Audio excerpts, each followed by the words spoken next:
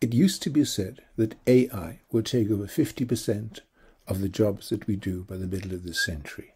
However, developments in AI have risen so exponentially that it is now estimated that some 90% of jobs will be taken over by AI during the lifetime of our children.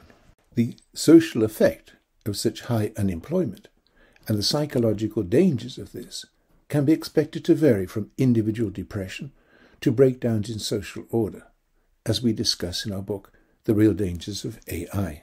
The purpose of this book is to consider the real purpose of school, why it is consistently criticized for failing to better educate our children, and how we could bring such changes to this institution that we would better prepare our children for a world that will essentially have no jobs.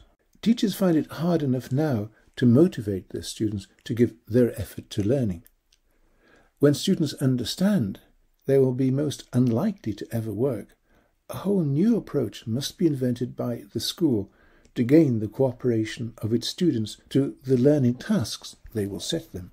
Instead of thinking of individual gain through selected employment, the student of education must learn to think of collective harmony under the dominating presence of an omnipresent artificial intelligence.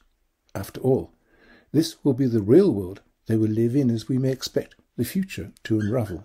If the purpose of school were only to educate children to competently enter the job market, then its purpose must be radically revised. For in the AI-dominated world our children must learn to survive in, the most sought-after ability will be a high reasoning capability to maintain greater hope of harmony in the society. Thus, schools must stop teaching to the test and learn how to develop individually higher reasoning skills in all of their students. The following video will expand upon this need. Hello, my name is Roy Andersen. Ever since the time of the Industrial Revolution, we lived in a processing world. The child is processed in school, and the citizen is processed throughout their life, all to a common aim. This is the smooth running of an ordered society. However, our technology is changing very fast, and the problems caused by global warming, increasing populations, people living longer, possible food shortages, and mass movements of people may drastically disrupt our ordered societies. If this occurs, the concept of democracy, which we take for granted, may well come into question. The dangers our children will face in their future are so real. I wrote books to discuss this. In these books, I explain why you can never know the intelligence of a human being. It is because we think that the intelligence of an individual can be known that we are so easily processed from infancy to retirement. I've even developed a new concept of what intelligence is to show why our understanding of intelligence is wrong. The whole point of this is explained in my latest book, where I try to awaken all people to how artificial intelligence is going to reshape the world our children will live in.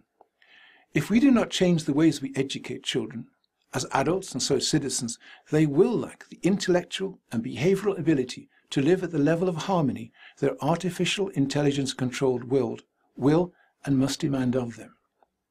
We only have to look at the social decay in our societies now to realize how control by artificial intelligence is becoming increasingly necessary to protect the individual.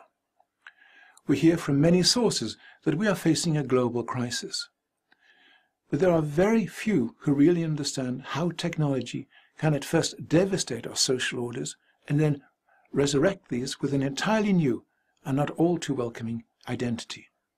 I explain this all in my latest book, and so offer a new curriculum and a new way of teaching to help both educationists and parents in their struggles to give all children a better chance in the future they will face.